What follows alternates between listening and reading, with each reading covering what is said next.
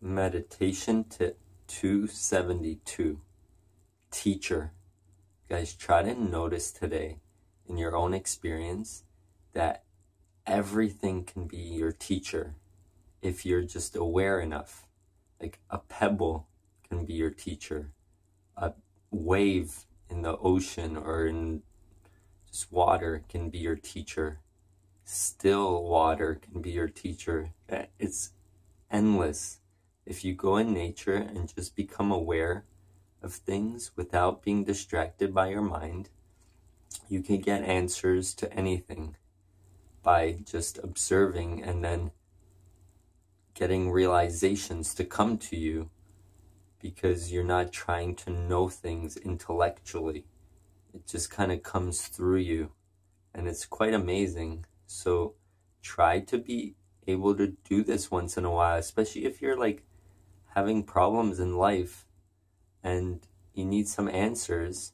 Just go in nature, because nature's stuff obviously isn't kind of like taken over by humans, right? Yet. So you can observe how animals, how plants, how birds, how anything like trees, sun, just observe them at their natural state, right? Because all those things are teachers. They're little clues to life, basically. And it's amazing what you can learn from them and apply to your own life when you're aware of this. But when you're consumed by your mind, you're not aware of this because you're trying to understand things by taking them apart, right?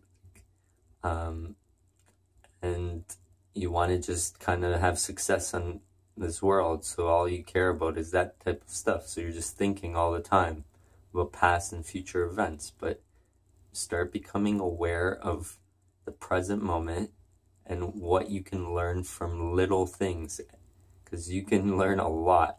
Just from a rock, you can learn a lot of stuff if you're aware of it. So try to start working on this and becoming aware of what life can teach you in every instance, because it's kind of amazing. And you don't really need just to have like human teachers. You can learn your stuff yourself from the clues that are given to you by life. So try to notice that today. Let me know how it goes, guys. Subscribe to my channel, share this video with people, and peace.